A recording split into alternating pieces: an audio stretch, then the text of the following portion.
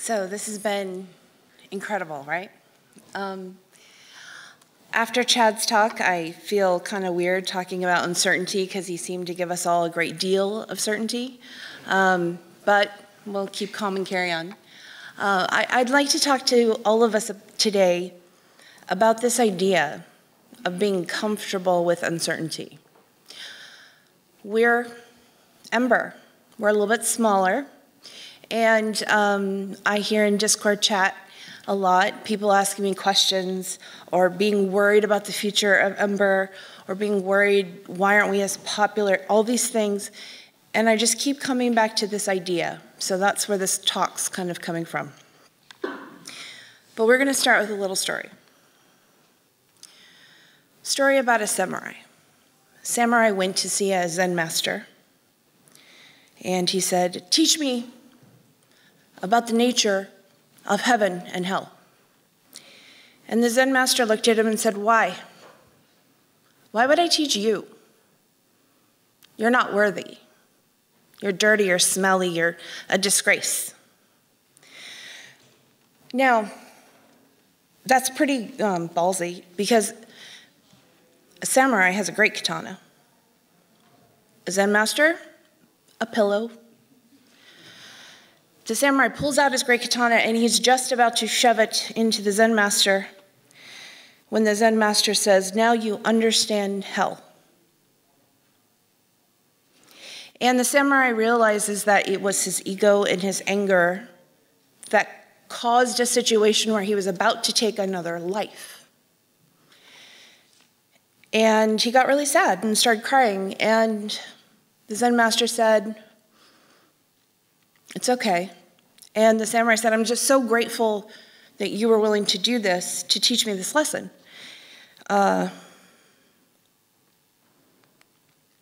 Heaven you now understand," the master said softly. Okay, maybe I'm paraphrasing a little. But in a world of social media, of Twitter, of Discord, of Hacker News, Reddit, which one of those people are you? When somebody says something inflammatory off the cuff about Ember, "Oh, Ember's dead. Oh, people still use Ember?" Like, do you snap back at them, or do you pause and wait? And what do you do when these people are in your own company, sitting at the desk beside you? Now, I don't know about you, but people being wrong on the internet is the primary reason I don't get as much sleep as I should. And I am a mother. But in all seriousness, how we relate to this moment, to each of those moments, sets a stage. It's training ourselves. We are intrinsically training ourselves to how we will relate not only to the next moment, but to future moments. How we choose to respond has a great deal of power in our lives, whether we realize it or not. With our responses, we can open the door to new possibilities. But when we respond in anger, we can close the door to new possibilities. Responding with anger or fear does exactly this. It closes the door to new possibilities. Somebody who might have tried Ember, who was like, "Ooh, they're mean." It's so funny to hear that, because no, we're not. But maybe, right? The thing is, we all have fear. Every single one of us. The person who is saying those things in that moment, like making that snarky comment, it's not about us at all. It's about them and how they're feeling in that moment, but somehow we tend to take it personally. But what we have to remember is we all have fear. We all have discomfort. And we can never avoid uncertainty. I mean, Isn't there, in the US we have this saying, I don't know anywhere else, the only thing is certain is death and taxes, right? Maybe in other parts of the world it's just death that's certain. So we can never avoid uncertainty, but we can learn to become comfortable with it. We can choose. We could ask ourselves, do I prefer to grow up and relate to life directly? Or do I choose to live and die in fear? We can learn to be brave. Now, brave, whew. What does that mean? Being brave simply means we have chosen to cultivate fearlessness, like a practice. It's a type of thing we exercise. I'm not a person who likes, generally, in my life, has liked to get up in front of people and talk. I prefer to be the person behind the curtain, doing the organizing and telling people what to do. That's way more fun. But this was something I chose to cultivate. It's time for me to do this. Okay, I'll do it. And that's exactly what it means. So we can cultivate this fearlessness through some tools that we can give ourselves. And today I'd like to talk to you about 3 of them that I'd like you to consider. Observe, analyze, and think.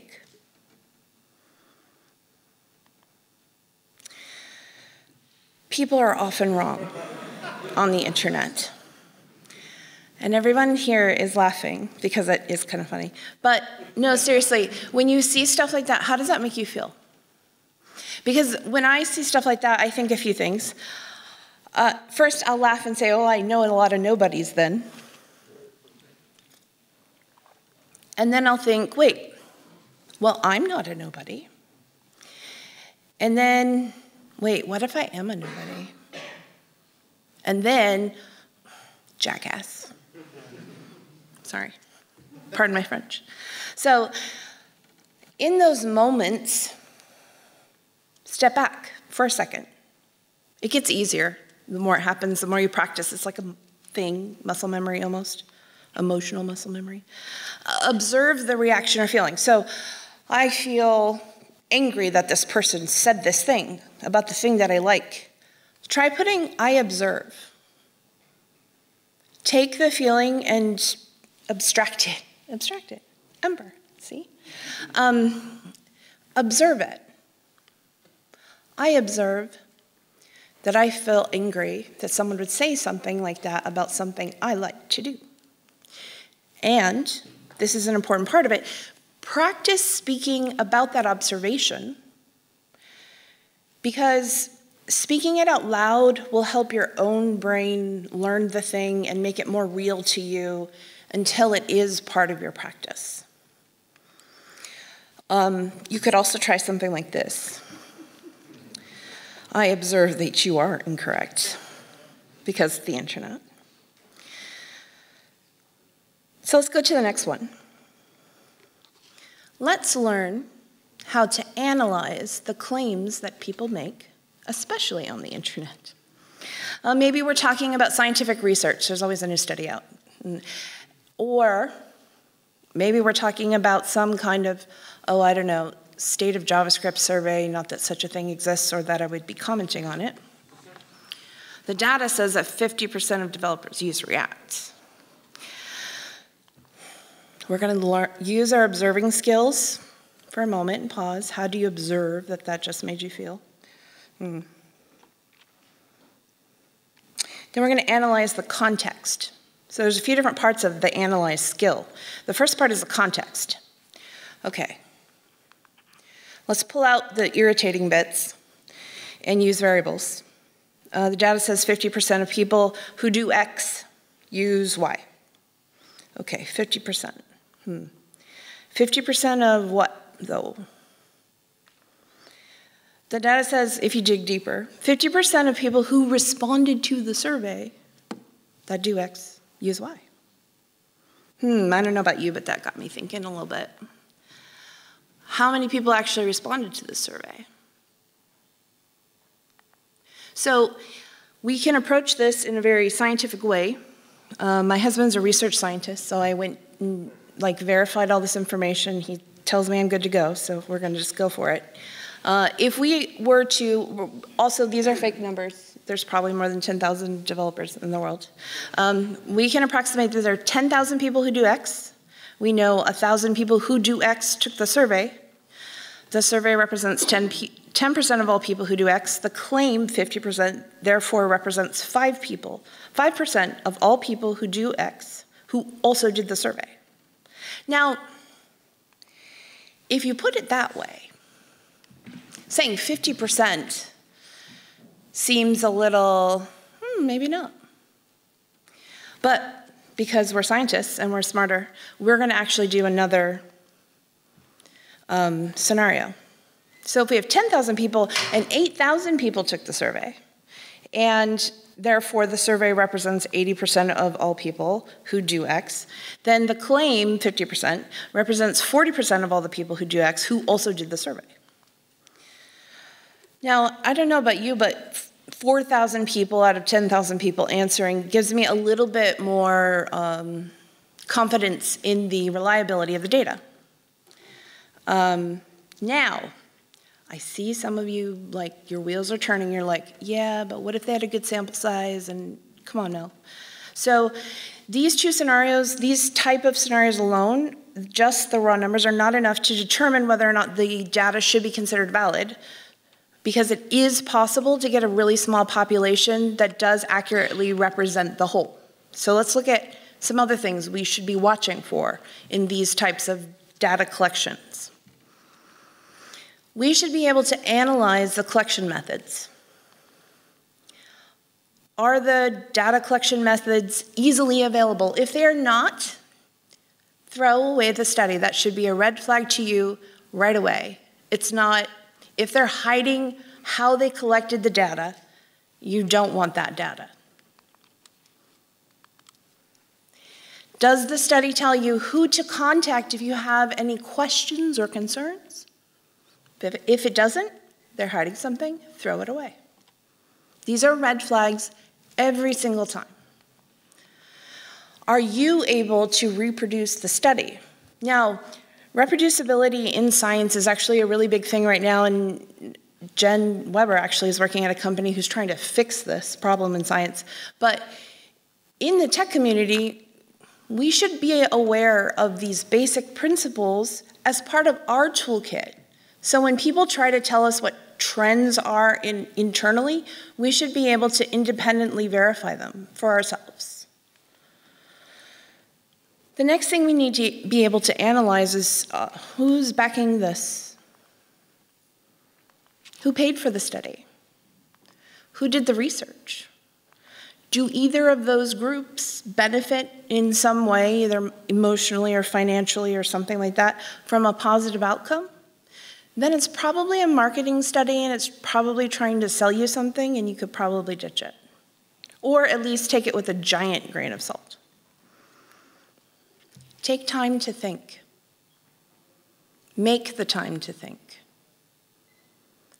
There is a really wonderful book called Thinking, Fast and Slow. A lot of what we do on a daily basis is fast thinking. We learn a thing, we implement it, we ship it. And because of Ember and all the power it gives us, we can do that even faster, right? But we need to make time for slow thought. That needs to become a critical part of our being, is making, and I'm not saying finding the space. You'll never find it if you just say, oh, if it happens. It is be on purpose. It is purposefully made, it's purposefully practiced. Take the time to think. When somebody makes a claim, think about it. So then, the future of Ember, what does it hold? I don't have a magic ball, I'm sorry. Over the last 2 days, though, we've heard some really incredible things, and I've been so inspired by everyone and how they're using Ember, and the hobbies are really great. Y'all are doing such a great job. It's really interesting. And I'm really hopeful. The people I see using Ember happily and productively and contributing, I'm hopeful about the future of Ember because of the community. But nothing is certain, is it? So as we become comfortable with that uncertainty, that's when we cultivate our fearlessness.